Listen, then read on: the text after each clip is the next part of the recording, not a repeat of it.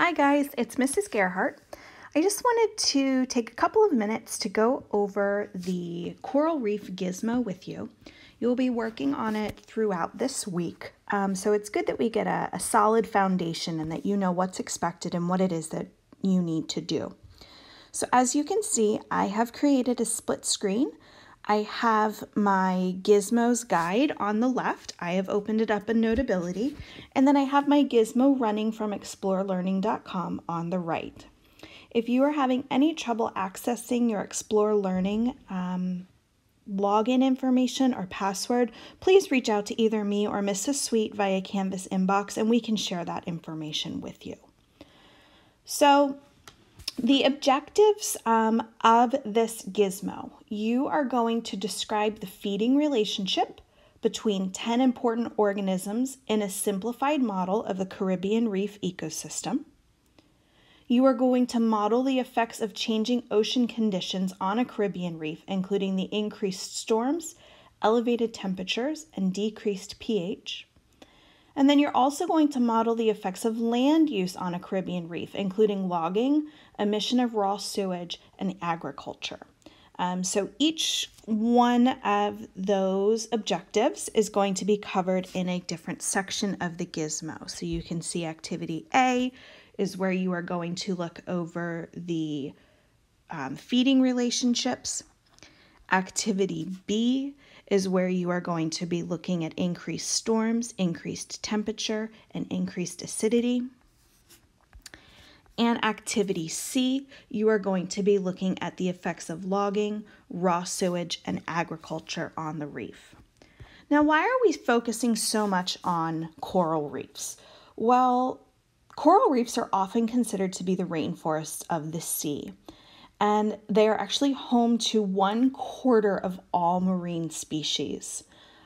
And as you saw from the racing extinction clips on Friday, we are putting our oceans in peril. And one of the places that we are seeing the effects of this most quickly are the coral reefs, because they are a really fragile ecosystem, but also because we are so dependent upon them. So let's get started. We'll do a little bit of the warm-up and whatnot together. So the first thing, we can do the prior knowledge questions. You don't have to do anything with the gizmo for these. So it says, look at the graph to the right. What does it show? Well, I can see that I have time along my x-axis. It looks like from 1980, 1990, 2000, and 2010. And then I have percentages along my y. And I can see a decrease. And if I look up my title, it says percentage of coral cover in Caribbean reefs from 1977 to 2012. Well, based on that graph, unfortunately, I can tell then that the amount of coral that is in coral reefs is decreasing. So the amount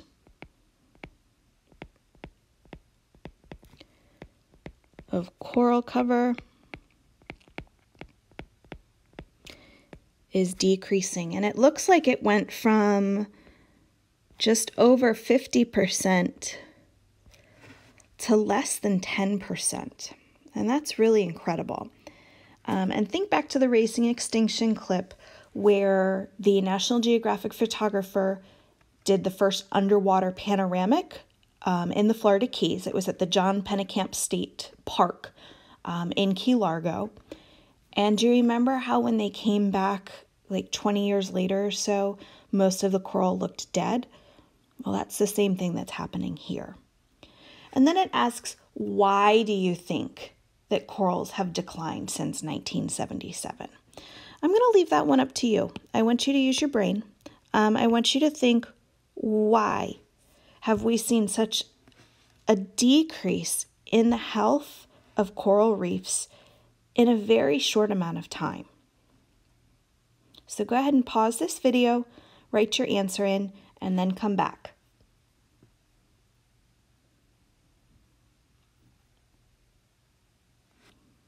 All right, so now let's take a look at the gizmo warm-up.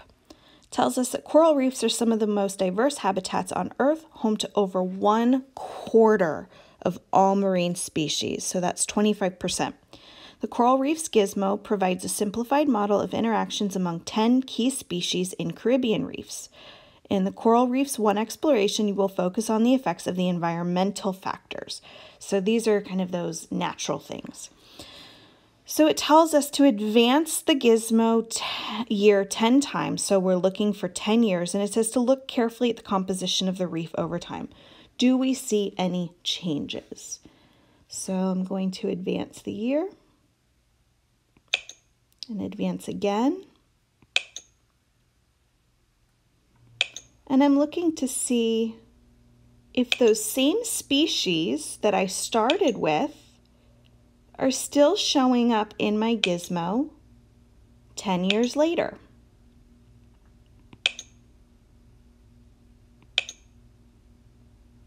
So I see my sea turtles, I see my parrotfish, I see my angelfish. I wouldn't say that I'm seeing any significant changes. So let's put that in. No significant. And then delta means change. Oh, there's my grouper. Yeah, nope, no significant changes. So then it says to select the Data tab.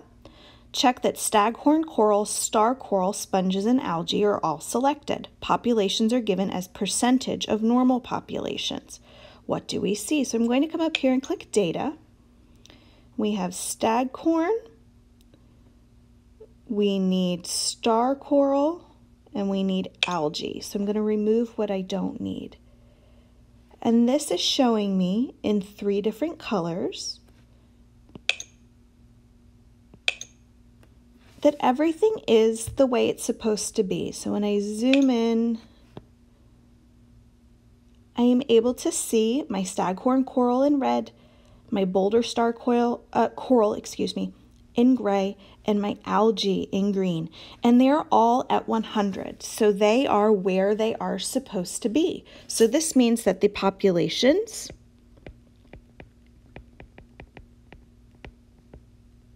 are relatively stable.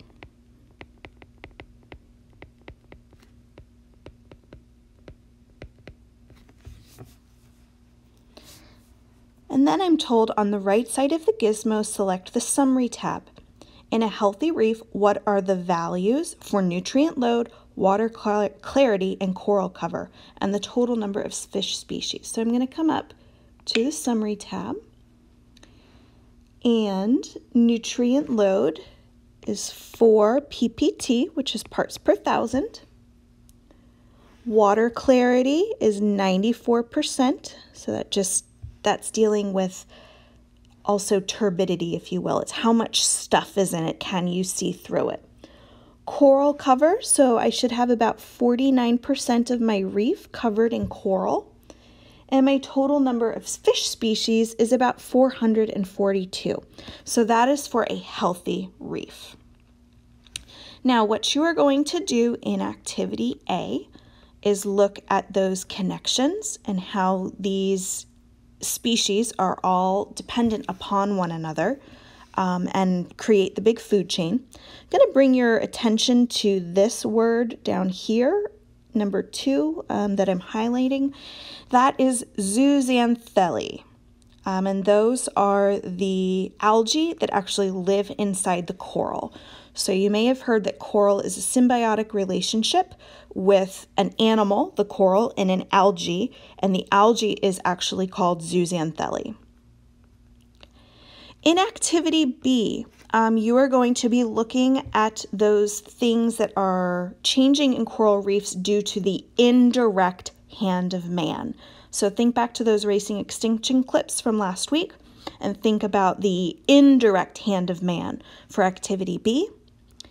And then for Activity C, you are looking at the direct hand of man. How are we directly affecting the reef? As always, if you have any questions, comments, or concerns, please be sure to reach out to me or Miss Sweet via Canvas inbox, as well as if you're having any trouble getting logged on to the Gizmo's website. If you want to stop by for office hours, please be sure to check the weekly agenda for those. All right, guys, I'm going to sign off. Have a great rest of your day. Be good, be safe, be kind.